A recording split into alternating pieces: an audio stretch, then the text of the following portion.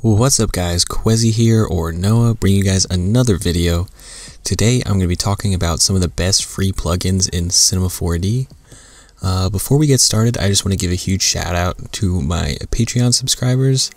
That includes the names up on the screen: Trevor Sheldon, Mark Kamocha, Sean Ray, Christian Cruz, Elham Al-Saban, Rejni, JJ Perez, Jesus Almaraz, Clay Fisher, Mark Butts, not sure if that's a real name, and David McGoings. Yeah. Big shout out to all of them. Some of them aren't current Patreons or patrons, but they either were with me for a while or didn't get their last shout out. So big shout out to them. Also a big shout out to Skillshare for sponsoring this video, and I will talk about them later on. Before I get into the plugins, I also want to mention 3 features that aren't plugins. One is in Cinema 4D, and 2 are downloadable sort of plugins, but they're not in the plugins tab. The first one is the Voronoi Fracture, which is right here. You may have seen my video about the Voronoi Fracture. I have a full tutorial with it, and I have a few coming up. It's a really great Cinema 4D feature. Also, the plugin Motion Drop, which is in the content browser instead of the plugins. And then also the plugin Noisescape, which is also not in the plugins folder, and you need a certain script to run it, which my Cinema 4D version does not have. So I haven't been able to mess around with it as much as I'd like. So those are 3 things to check out that aren't necessarily plugins, but I thought I should mention at the beginning of this. Now let's go ahead and talk about plugins. So I have 12 free plugins that I want to mention, and I'm going to go in no particular order, but I do have like the top 10-ish, like the 10 ones that I sort of use or like or plan to use. So the 2 that don't make that cut are this plugin called Magic Laser. Now there's a bunch of cool things you can do with Magic Laser, but none of it is something that I would do. It would be great for motion designers, as you can do various cutouts and create like laser shots with it, and it's really neat. You can kind of create like a lightsaber look, but I haven't been able to fully explore it. And also, I don't think I will fully explore it, as it's not something that necessarily interests me in my still images and things like that. The other plugin, which I may use, but also I haven't been able to get down, is Jet Fluids, which has its own tab in Cinema 4D, and you'll see, you drop it down, you have new scene, scene, emitter, fluid, and if you do new scene, you get a scene with a fluid and emitter. And what you do is add an object to the box or the little figure they give you. So let me try to place this in here.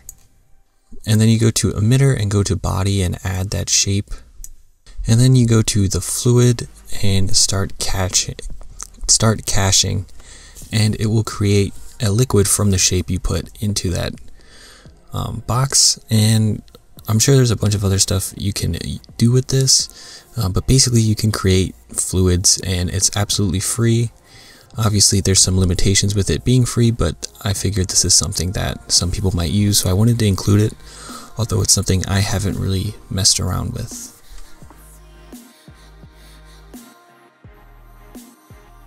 Now we're going to talk about my 10 favorite free plugins, and I'd like to make a note that 3 of them are free but have limitations as they have paid for versions, but the free versions are still really good plugins as they are. So I'll talk about the first one here. They all are from the same creator, which you'll figure out as you go to download these. It's called like Code Font or something. But if I go to my plugins, you can see here some of the plugins we're going to be using, and the first one is this Unfolder. Now this kind of unfolds objects, so if we get a cube here, and actually let's just do 10 segments each, and let me put the shading lines on. If we drag that in and set the strength up, you can see it unfolds the cube. Now there's some limitations with the free version, as it says you're stuck to N polygons, polygon ID mode, and mode ABCD mode. So you can see right here, N polygons, you're stuck with polygon ID, and then mode, you're stuck with ABCD. So you can't mess with these two settings unless you get the activation key, which I didn't, and I played around and got some interesting looks with this.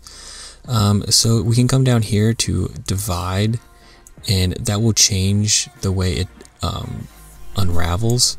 And we can go up again and it will change it into a different way.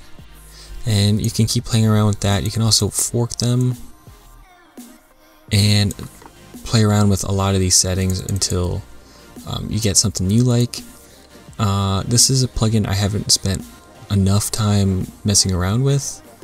Oops, I want to go to strength. I haven't spent enough time playing around with it yet, but I plan to. It's in my future.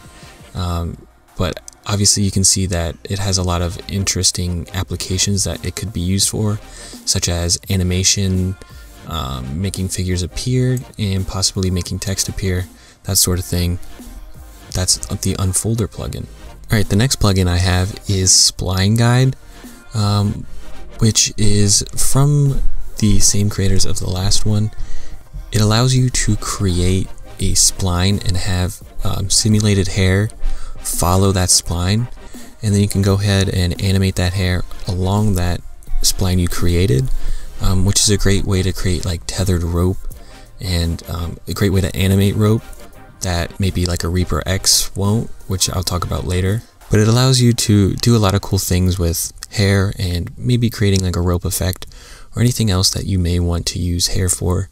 The next plugin is Polygroups Flatten, and this is a really neat plugin for some of the things I do, creating like abstract shapes and stuff.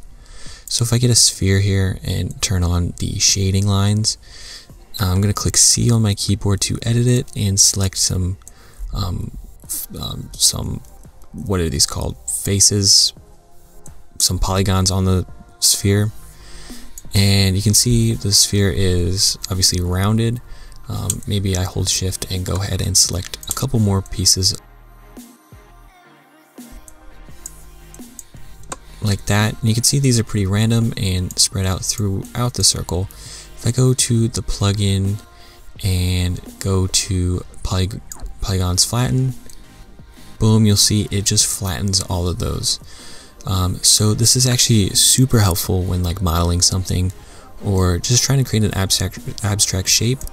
I've messed around with this and like adding deformers and stuff to spheres and a couple other shapes that usually have rounded bits, and if you just increase the segments and pop this plugin in. The next plugin is another one of those free plugins that has a limitation, but the limitation is 6,000 polygons and a single cell mode, which kind of is all you need for it, and the plugin is called Alveoli. You may have seen this in my last tutorial, which was a text tutorial using this plugin. It's a really awesome plugin. I really like it. I'm really kind of obsessed with it. And actually, I did a little class on Skillshare that features it. If you guys are interested in Skillshare, be sure to check it out. I have a link in the description where you can get 2 months of Skillshare free. Watch that class, watch what I do with that plugin, see what I create in Cinema 4D and Photoshop. It's really neat, so be sure to click that link in the description and sign up for 2 months free. And as you can see on screen right now, that the Alveoli plugin kind of creates these cellular looks, and you have an option to fill them or kind of leave them so it's like a cage effect, and it's really awesome for creating like a cellular looking object, or just creating abstract text or an abstract object of some sort. And it's a really fun plugin to mess around with. I suggest downloading it and trying it out. Not sure how well it'll work with animation, but you can like pulsate the size, which is pretty neat. The next free plugin is 2 plugins, but they're from the same creator and do a very similar thing. The plugins were created by Render Tom, and the first one is called Umami, and the second one is called Kurulumun, or something like that. and they both create these crazy wires and random splines that you can use to create abstract scenes or animations with. Umami is a lot more kind of like liquidy looking splines, while Kurulumun, I can't say it right, is more curly splines and has more like right angles to it. It's kind of more abstract because it's less organic, but it's a really neat looking plugin, so I recommend checking it out as well, especially if you're into animations that would use random splines, or if you're creating abstract renders where you would want some random splines created for you. It's not the most customizable in my opinion, but it's still a lot of fun to play around with and really easy to use. The next plugin, as we only have 3 more left, is a plugin called NetCreator. Now this plugin allows you to create splines in between 2 objects, and I used it to create some various renders that connected pieces or connected objects with like text or something. It's great for creating like wireframed objects where you just have like the outline and like the grid, stuff like that. Great for like a futuristic UI. It's just a really neat plugin to mess around with in those aspects. I noticed that when you connect some objects though, there's like too many lines. It can get like a little bit overwhelming, but like with squares and things, and 2 like polygons or like 2 spheres or rounded shapes, it can look really neat and create some awesome looking lines. And the second to last plugin is one that you've probably seen before if you're looking for plugins. I'm sure you probably already downloaded this or have seen it in either other videos or websites, and that is Reaper. I know it as Reaper X.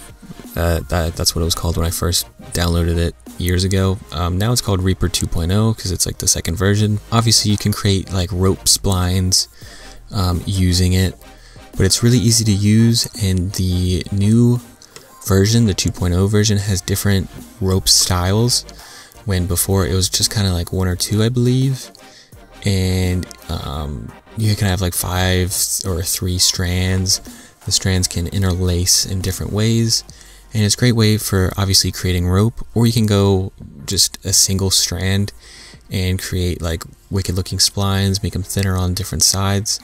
The final plugin is Procedural, which is the last of the free plugins that are really paid for plugins, but you don't need to pay for it really.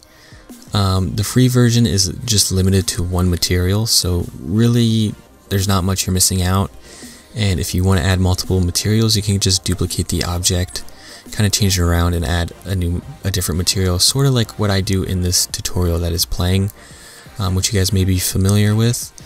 But this breaks down objects with different noise textures, and you can play with the settings to get more or less broken down and also create some awesome animations with it. And it's a fairly easy to use plugin.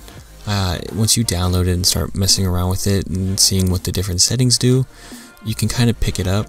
Also, if you check out my tutorial, that should help you learn it if you're interested, or you can look at the source video from the creators. But yeah guys, that's this video. I hope you found some free plugins that you're interested in and download. If you do download any of these, let me know in the comments. Be sure to drop a like on the video if you liked it. Subscribe for more videos like this and tutorials, and be sure to follow me on Twitter at Quezzy.